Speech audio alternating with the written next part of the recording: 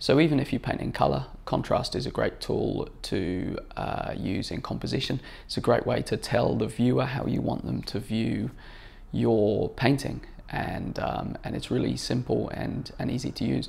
And a great example is if you look off into the horizon. If you go out into nature or down to the beach and you look out to the horizon, or you look off into the distance hills or wherever you are, if you look really closely, you'll notice that the darks and the lights way off in the distance aren't as impactful as they are up close. Your brain doesn't really tell you that at first. Your brain perceives them as just as contrasted. It tricks you a little bit, which we'll talk about in a few minutes. But it's a great way to draw attention in your works, and I'll try and give you an example. So if you're painting the foreground, whether that's hills or mountains, and the background trees, you've got a forest behind, and the background trees are of a similar tone, then your image is going to look flat. But if you make the forest lighter,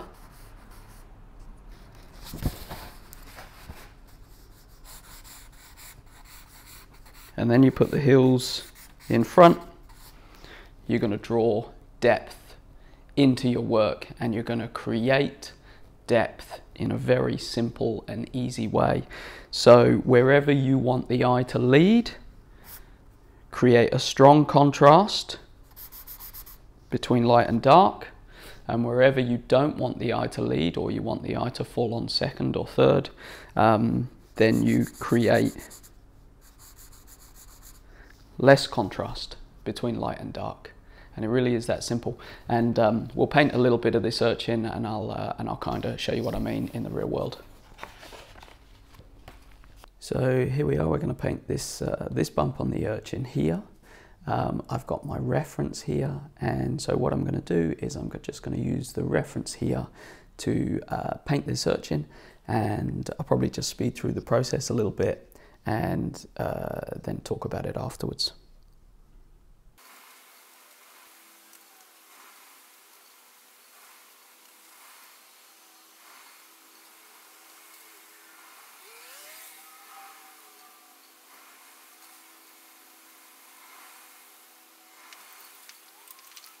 Okay, so I've developed this this bump here, and just as I'm about to do the final layer, I wanted to do a check on the contrast and what we were discussing. And if I can just bring this down a little bit. So this is my reference. I hope this will show up okay on the camera. You can see that there's highlights in there. You can see that there's dark points, and you can see that there's nuance in the tone. But the problem that we've got is because I've zoomed in so much, it looks just like in the distant hills. It looks like this is quite a contrast. It looks like that's quite bright, and it looks like these are quite dark. But when you zoom out, it's this bump here, and you realize that it's not very bright at all. And so because I've been focusing on just this bump, I haven't focused on the relative contrast. And so I think what's going to happen is, as I zoom out, what's going to happen is that this bump is going to stand out way more than I want it to. So here you can easily see that I've got this beautiful bright section over here with this light falling across the side of the urchin, and as we start to come into the light fading around the side, shadows start to come in, the highlights start to decrease, and the highlights start to just dull, and they're not so contrast, and you really get that feel of the light falling across. And then we come to this bump here, which is way too bright, and it just dissolves the whole illusion of reality. And so the tone of your highlights against your darks are so essential. And I don't want to draw focus here. This is my main focus point. This is where I want people to be looking. This is the supporting act of the main front of the urchin. And not only has it altered the illusion of solid form, it's also drawing the eye because I've got too much contrast here. And so this is one of my favorite tools in my own discovery of this process years ago.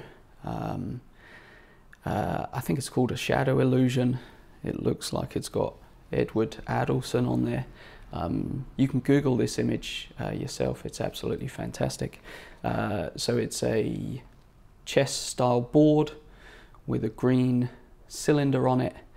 The light is coming from the right hand side and the cylinder is causing a shadow. And you've got squares A and squares B are marked. Square A is a dark square, square B is a light square.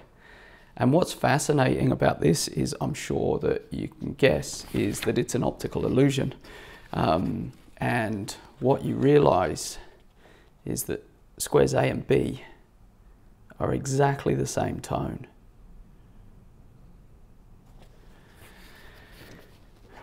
But because of their relative contrast, because A is surrounded by lighter squares and because B is surrounded by darker squares, B looks lighter, A looks darker. And that is how easily your brain can get tricked when it's looking at contrast. And so you can imagine just how easily you could paint this incorrectly.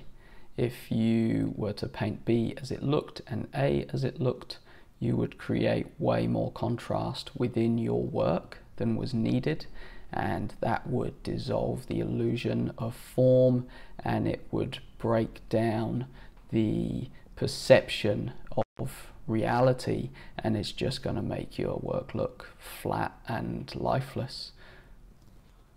And I think we can probably easily counteract that here before I get into the detail section of taking a duller or a more dull highlight tone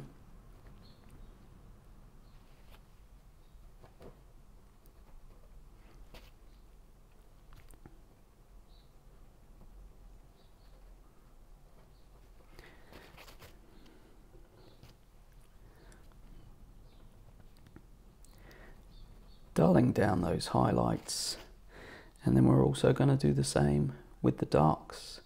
Just get a slightly lighter dark tone. This still is in the shadowy section, so we still do want to show shadow, but we just want to reduce the contrast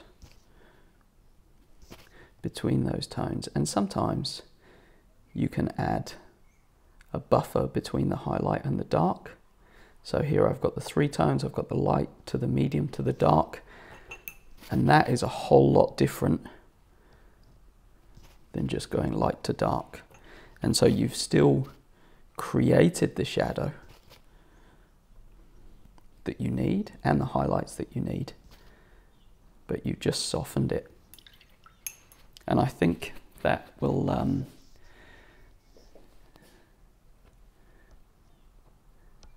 be much more in keeping with where we want this urchin, where we want this bump to be within this urchin. Thanks so much for watching, and if you enjoyed that video, please head over to my website. It's chrissummer.com.au, or you can just Google Chris Summer and sign up to my newsletter, where there's a whole heap of information about my practice and any upcoming exhibitions.